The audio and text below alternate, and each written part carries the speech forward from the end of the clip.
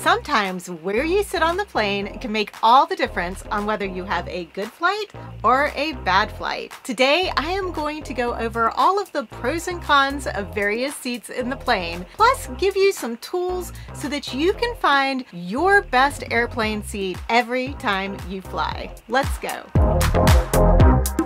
Hey y'all, and welcome. If you're new here, I'm Christy, the Gen X Gypsy, helping you to travel better so you can focus on creating unforgettable memories. Now, we all know that business class and first class seats are the best to have when you are flying, but the majority of us are not flying business class or first class most of the time. Today's video is going to be focused on finding the best seat for you in an economy class flight. Let's start with where on the plane you actually want to sit: the front, the middle, or the back. The obvious pros to sitting in the front of the plane is that you will be one of the first people off of the plane when it lands. So if you have a tight connection or you're just somebody who really needs to get off of that plane quickly, sitting at the front is going to be your best choice. Some of the cons to sitting in the front of the plane, though, are that it does fill up very quickly, and a lot of airlines charge a premium rate for getting those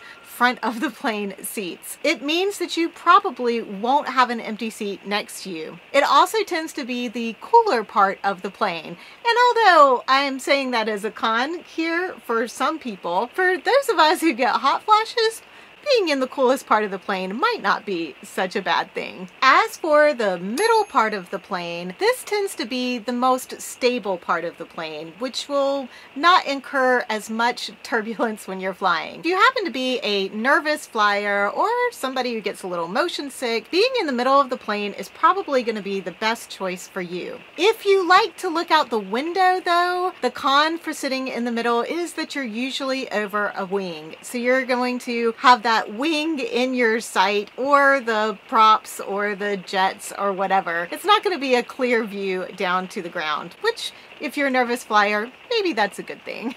In addition, because you are over the wing and near the jets, it's also one of the noisiest parts of the plane. And finally, for the rear part of the plane, one of the pros is that it does not fill up as quickly. Most planes' ticket sales go from the front of the plane to the back of the plane, leaving the back a lot more empty. So if you're looking for the possibility of having an empty seat or two next to you when you fly, you'll want to choose a seat at the back of the plane. You will also be a little bit closer to the lavatory, which could be a pro or con, depending on how close to the lavatory you are. Just know if you choose the very last row in the airplane, those seats probably won't recline. I had that happen to me on a red eye one time.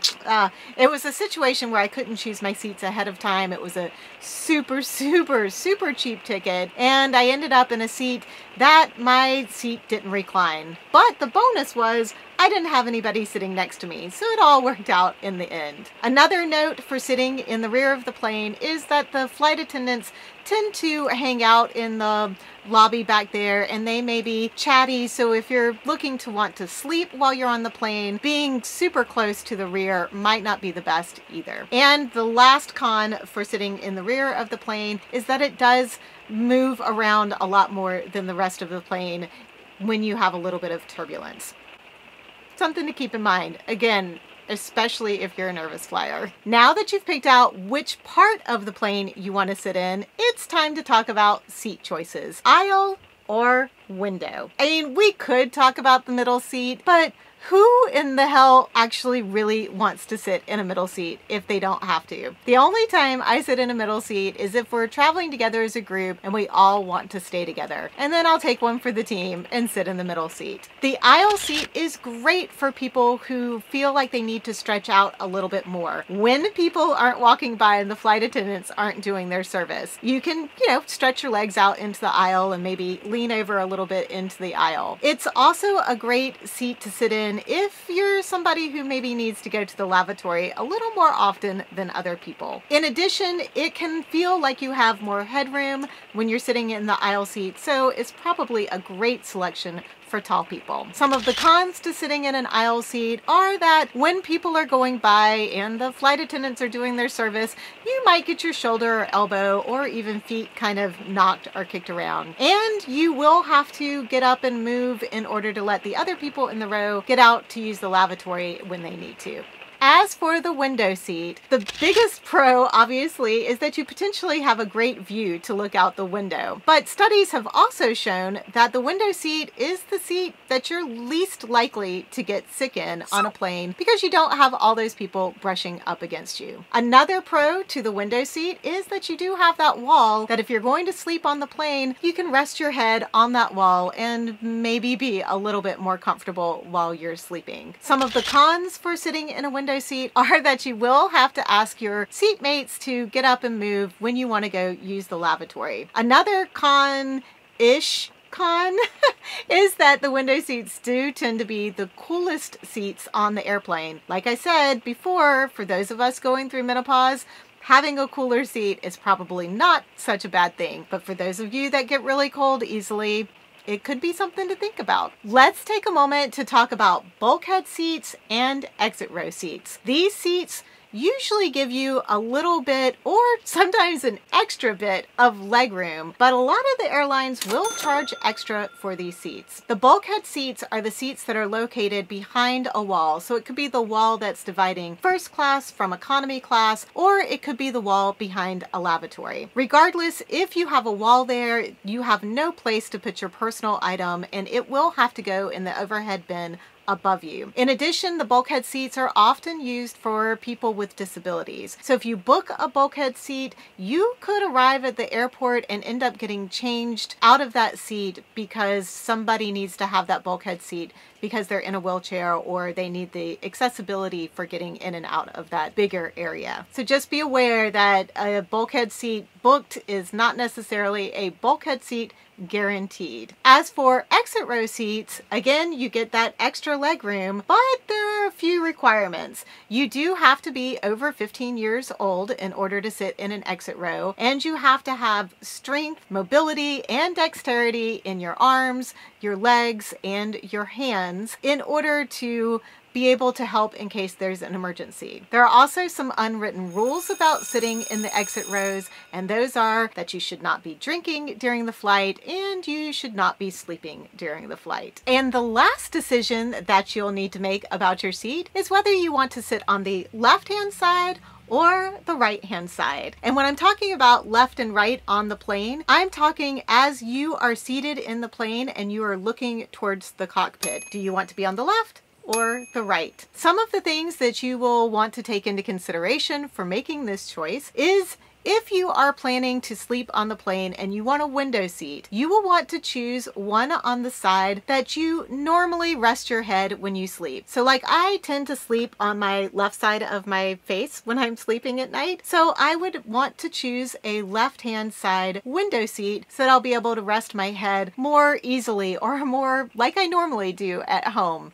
I mean, you know, as best as you can sleep on a plane, right? And if you are choosing an aisle seat and you're planning on working when you're traveling, you might want to consider based on your dominant hand. If you're right-handed, well, if you're right-handed or if you're left-handed. Like I'm right-handed, and if I wanted to work on my laptop or do some writing or something while I was flying and I wanted to get an aisle seat, I would probably choose a left side aisle seat so that my right arm could be free to do all of the work that I want to be doing while I'm flying. I mean, let's be real. I don't get a whole lot of work done on the flights. I really try, but generally speaking, I end up with my nose in a book and that's it. Finally, if you know that you are going to be flying over some really cool sites, or when you're coming into land that you might be able to see something of the area that you're going to from a particular side of the plane, you might want to do some research on what side you would want to be on that plane in order to be able to see whatever site it is. An example is that when you fly into Portland, Oregon, many times when you are coming in for a landing, you're going to fly past Mount Hood which is up in the Cascade Mountains, and it's a beautiful sight. And you get pretty close. It looks really close up, but you need to know that you should be on the left-hand side of the plane in order to see the mountain, because you're not really going to be able to see it from the right-hand side of the plane.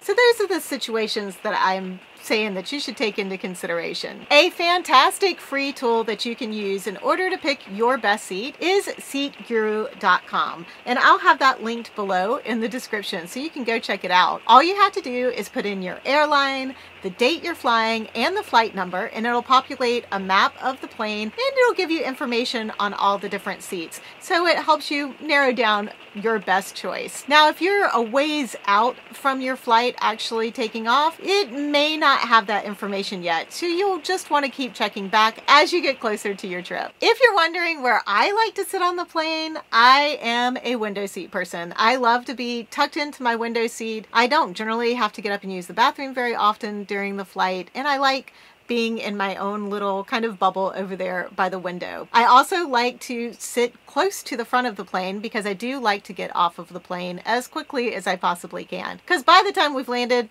I do need to go potty. But I also like to sometimes sit in the back of the plane if I know it's not going to be very full and it's likely that I can have 1 or 2 seats empty next to me. But honestly, that has not happened for a really long time. Wherever you do end up sitting on the plane, make sure that you follow the unwritten rules of flying. And if you don't know what those are, then check out this video next. Thank you guys for watching. I appreciate you so much. Continue to share your tips and tricks in the comments below so that the whole community can learn from you as well. And if you haven't subscribed yet and you like more travel inspiration, hacks, and tips, then hit that subscribe button. Thank you all, and I look forward to seeing you in the next video.